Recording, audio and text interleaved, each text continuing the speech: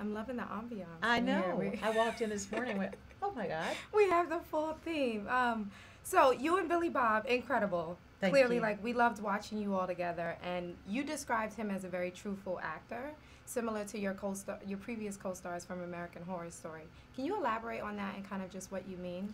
Well, I remember Marlon Brando was saying once, when they call action, don't do anything. You know, and Billy Bob he's not a Hollywood actor. He's always followed his own nose, you know, and he just is honest off screen, and he brings that honesty with him on. I just don't think he's capable of being phony at all. And so when you look into somebody's eyes who is that way, it really keeps you on your toes, and you can't fool around. You know, you can't. You just have to open it up. You know. Sure you won't die up there.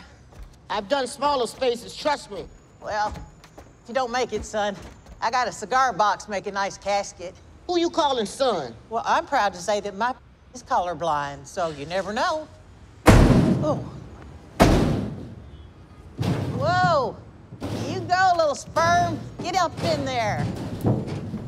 Well, you don't see something like that every day. And you've played some pretty intense characters. Your current role, American Horror Story, which I love, by the way, and then playing this terrible mom in Bad Santa 2.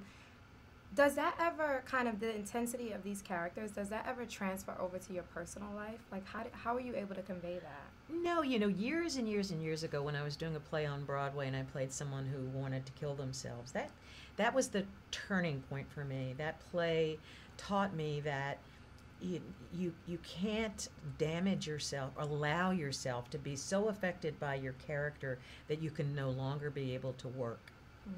You have to learn to be a professional, and that means doing something, you know, creating a character, working on that character, performing that character, whether you feel like it or not. That's what professional is, you know. I mean, and I really had to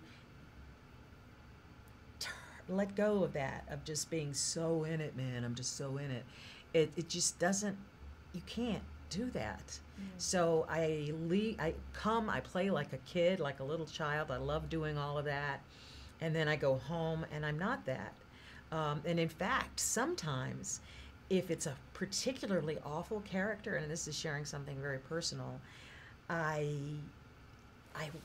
take the makeup off. It's just like the reverse process. When you put the makeup on and you look in the mirror and say, okay, that's her. It's the reverse process for me at night. Take the makeup off, take away the costume. But the last thing I do is literally cleanse myself, purify myself in a way to say, oh, I want all that negativity to disappear. Thank you for sharing that. That's like incredible to hear.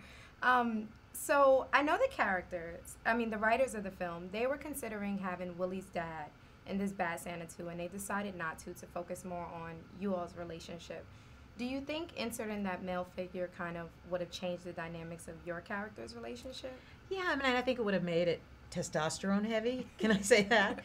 And I think it's a good balance, you know, that, and it's interesting. I think it's more interesting to have a mother figure there who's just, you know, I was saying earlier to someone, it's like when you see an alien, you see the mother, and you just keep looking up and up and up.